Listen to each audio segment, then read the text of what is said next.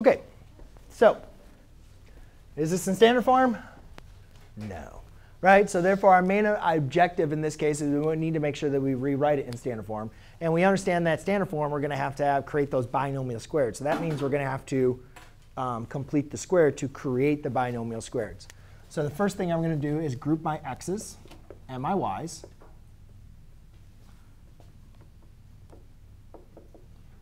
And then I'll get the 4 to the other side.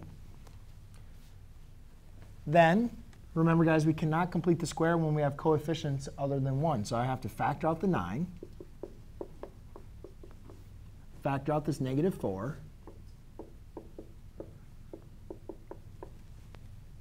Now I'm at the point where I can complete the square. Right? Now I have this quadratic inside the parentheses that I want to create to be a perfect square trinomial. Because if I can create a perfect square trinomial, I can factor it down to a binomial squared. And that's exactly what is in my formula, our binomial squared.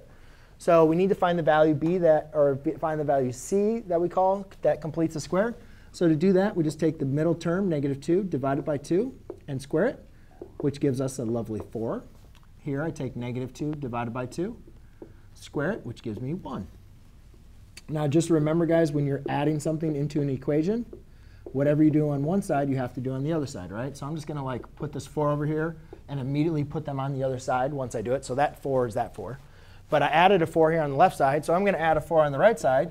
But again, remember, I'm not really adding a 4 here, am I? I'm adding a 4 that's being multiplied by 9. So that means I need to multiply this one by 9. Then we have a negative 4 times y squared minus 2y plus 1. But again, I'm not really adding a 1. I'm adding a 1 that's being multiplied by a negative 4. That means I need to multiply this one by a negative 4. At least now in this point, I have created 2 binomials squared, which I can factor down into x minus 2 squared minus 4 times y minus 1 squared equals, let's do a little math here, 4, negative 4 just goes to 0. 4 times 9 is 36.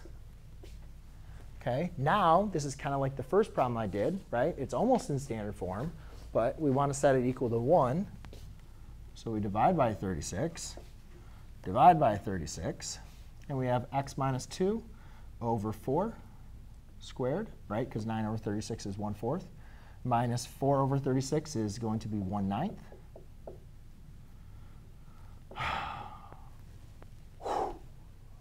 Now we're done. And now what you guys can see is it's kind of easy for us to identify the center. So in this case, what I'll do is I'm just going to identify all the important pieces, and then I'll just do a rough sketch. So the center is at 2, 1. A squared is equal to 4. B squared is equal to 9. Again, another example when a squared is not larger than b squared, right? But a squared is in front.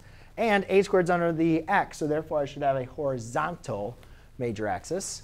Let's see, c squared is going to be a squared plus b squared equals c squared, so that's going to be 13.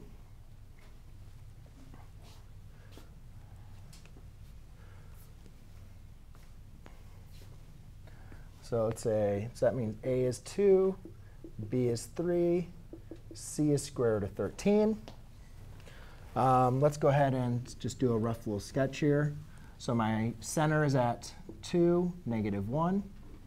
I have a horizontal transverse axis. OK, so that means my vertices are going left and right from the center.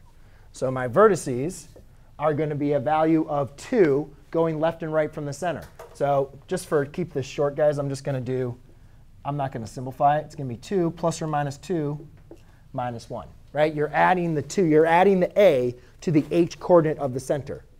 Does that make sense? Right? And then obviously you do that. Your 2.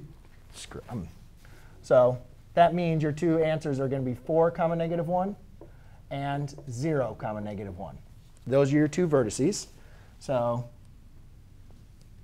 1, 2, 3, 4, negative 1, 0, negative 1. There's your 2 vertices. Then let's do the foci. Now the foci I'm not going to simplify. That's going to be 2 plus or minus square root of 13, negative 1. And again, you guys could think of square root of 13 as somewhere in between 3 and 4. So 1, 2, 3, 4. Foci. 1, 2, 3, 4. Foci.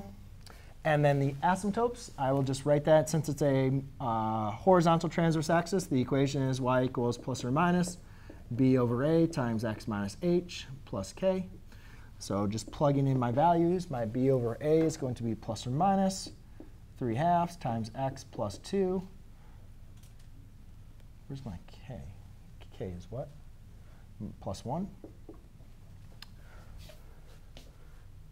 But let's not worry about the asymptotes. Let's just sketch a graph. Yes? Since a squared is 4, wouldn't a be 2? So yeah. The vertices would be 1 closer in. Huh? The vertices would be like 1 away instead of 2 away, since that's a squared, not a. Right, so a is 2. And then the vertices distance is 4. No, but it's the vertices is the distance from the center. So the No, wait, isn't I thought a was the major axis. No, major axis is 2a. A is the distance from the center to your vertices, right? But one thing to remember is what we talked about last class period is the length of the major. The length from vertice to vertice is 2a, right? And that was the same thing as like the major axis or transverse axis. Yes.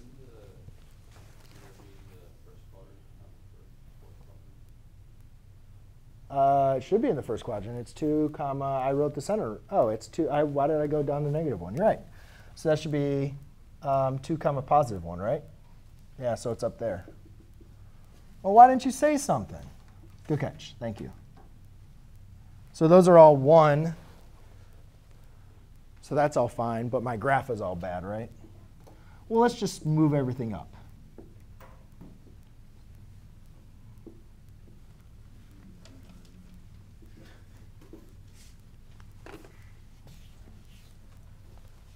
Looks something like that, right? Any other questions? Everybody feels if I gave them an equation, they might be able to find the vertices, the foci? Maybe? Okay. Well, you guys got homework. Got homework to try.